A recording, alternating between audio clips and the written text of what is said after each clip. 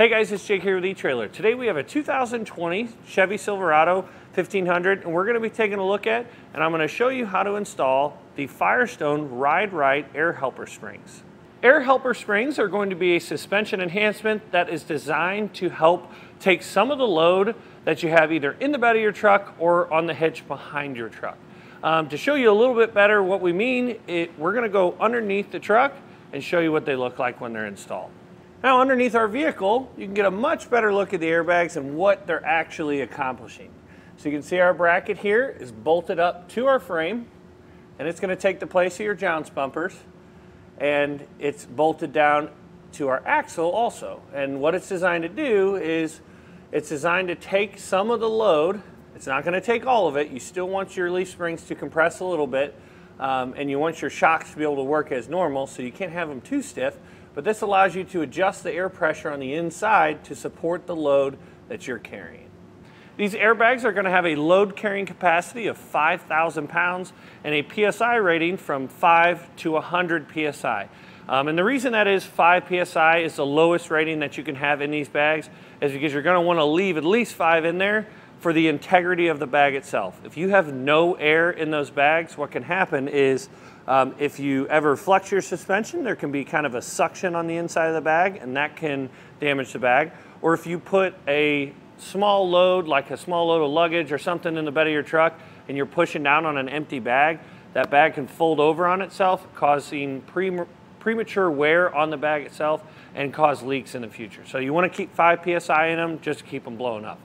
Now, one thing to help with the bags not folding over themselves is that they are going to be double convoluted. So that is designed so that when the bag compresses, it compresses straight down rather than kind of rocking one side to the other.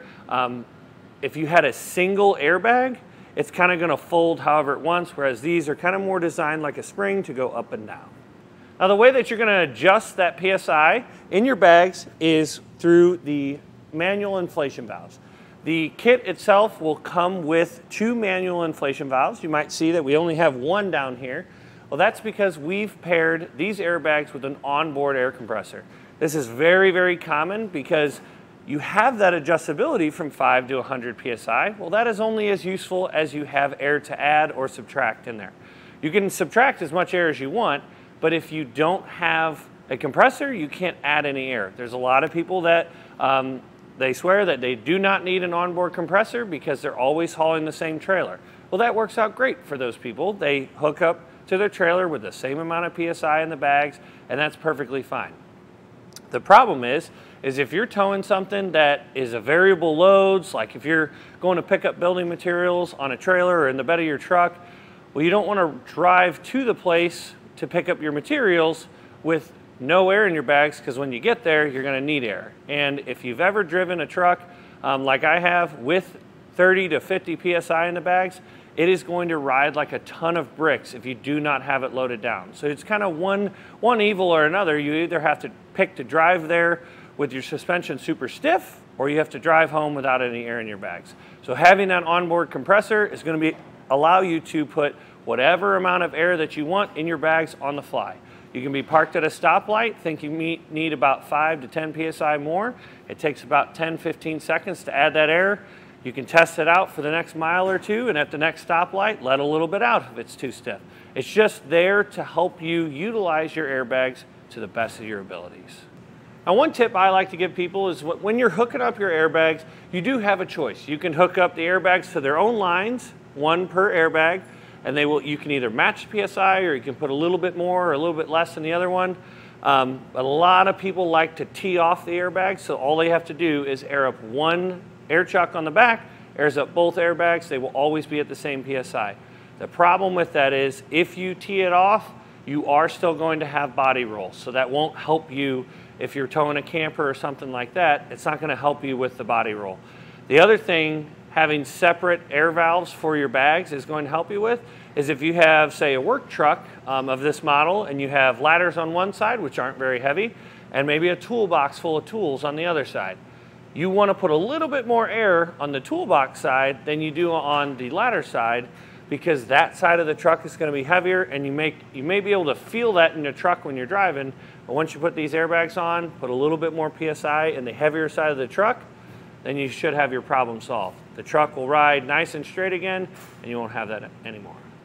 Now when it comes to the installation, this install is not really too bad. I'd say the only specialty tools that you would need is going to be maybe a floor jack to be able to lift up on the back of the hitch. That's just going to give you more room to work between the axle and the frame of the vehicle. Another note is that if you have the Trail Boss Edition, you will want to pick up a 2-inch spacer block that we sell on our website. It is designed to work with Firestone. Firestone actually makes it.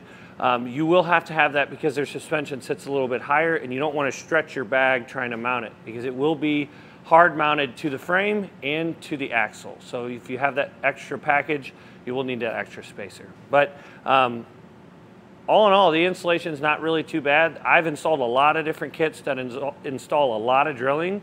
This one doesn't involve any drilling, and it just bolts up to where your bump stop was and then bolts on to the plate at the bottom or on top of the axle where the bump stop would have originally hit. So everything just bolts right up. Let's go ahead and take a look at that. To begin our installation, you want to lower your spare tire, get it out of the way. It'll just give you more room to be able to work. And we're going to have to take our heat shield off so we have more access. We'll take a 13mm socket. We're going to have 3 bolts here. We'll have to take out.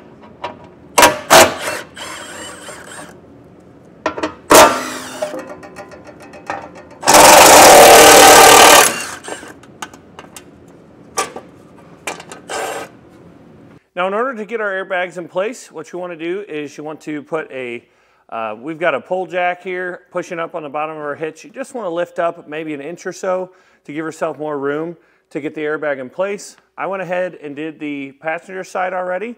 Now when we get this started, the only thing that's going to be different from the driver's side to passenger is going to be this heat shield. So whenever you put the airbag up into place, make sure you throw this heat shield on before you bolt everything down. But to get that started, we're going to take our jounce bumper off using a 10mm socket. This is also going to help to give you some more room when you lift up on the back of the truck. Just use whatever you've got at home in order to do that. So we'll take that 10mm, take our jounce bumper out. Now we're going to take the flathead bolt that will require an Allen key to get it installed. We'll hold this bracket just like this. We're going to put it on the outside of our frame rail, flat up against our frame rail. And then you'll want to line up the bolt with that bolt hole that we just took our jounce bumper out of and run that bolt up into place.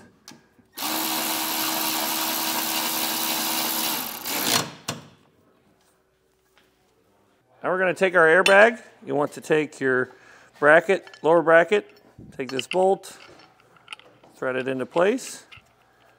You'll want to leave this kind of loose so that you can move this bracket back and forth. We will still have full access to it to be able to tighten it down later with a wrench. But we'll take our bracket. You want this tab to be facing in, and you want your air chuck here on the top to be facing out. Now right before we lift our airbag up, we're going to take our fitting that goes on top of it. It's much easier to get this installed down here. And you'll see this thread locker here, the red thread locker. We're going to tighten this until we can't see that anymore.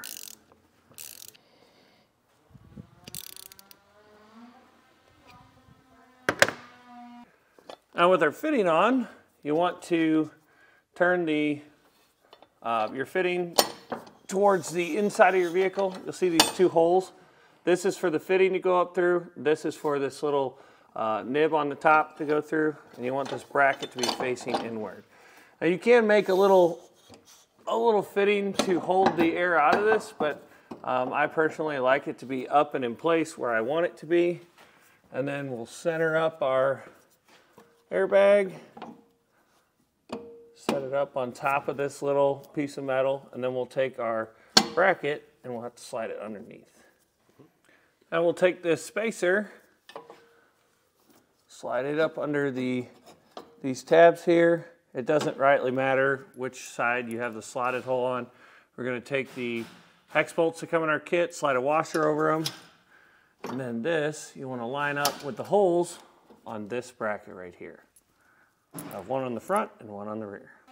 Now we can take our flathead bolts, We're going to slide them through our bracket and make sure they go through the hole in this plate here. So we got that down through there. We'll do the same for the front side. Now to make it a little bit easier to put the nuts on this bolt here and this bolt, we're going to take this bracket off. It just takes a T40 Torx bit.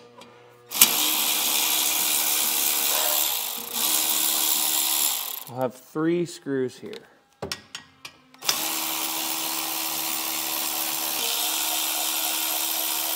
Now we'll just loosen that bracket, and that'll give us space to be able to run a socket up in here.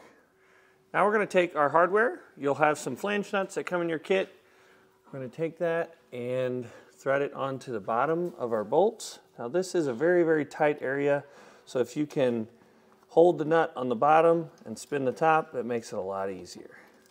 Now we can take a 10mm socket and an 11mm wrench and tighten down the hex bolts and our bolts up here.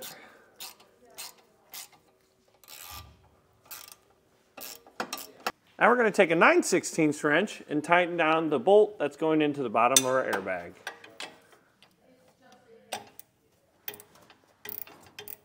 Now once our airbag is installed, we can take our bracket and put it back up into place. Now once you get the one side done, you'll want to repeat that same process over on the passenger side. Just keep in mind, like I said earlier, you will want to be sure to put that heat shield up before you put the bag up and into that top bracket. Now the last thing you'll have to do for your kit installation is you want to run your air lines and then connect them up to the bracket that comes in your kit. We've got this bracket, and you'll just want to put it around your hitch somewhere here.